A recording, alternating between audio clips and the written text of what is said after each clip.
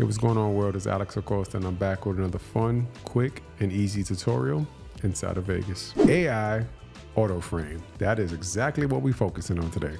I had the pleasure of directing not only a talented actor, but a talented artist as well, Rotimi. I swear that you are so special. I'm here to make you feel special. I'll treat you to something special because we got something special. And now that the music video is done, I need to get the artist or their clip outs. And in this particular case, we're gonna give it to them in 9:16 vertical.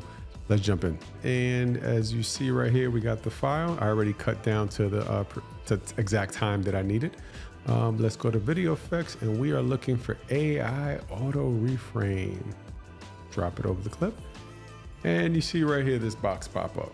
Let's instantly go to show preview 4. We want to go to portrait 9:16. And you see these white bars automatically pop up, letting you know what's going to be centered in frame. So regardless of where we scrub on the timeline, it's just letting you know that that's what's going to be and you're pretty much in the middle for 9:16.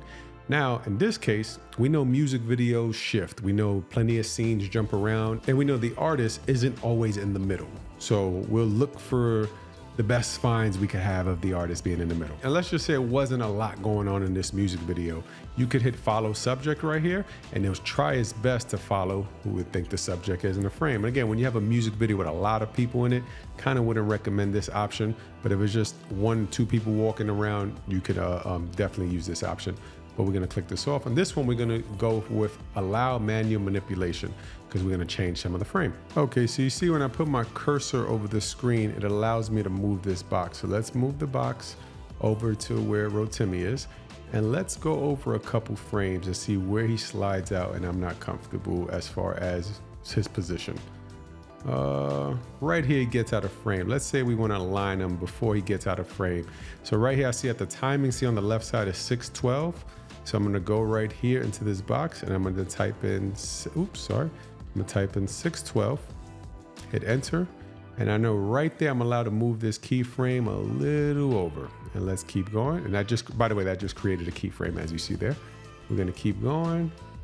And let's see. And right here is clearly out of frame. So this is at 9:09. Let's jump over to 9:09. Hit enter, and you see I'm gonna hit it, and right, I reposition them, and that's the new keyframe that is made. And we repeat this process. So really quick, I'm gonna put this on fast mode, starting right now.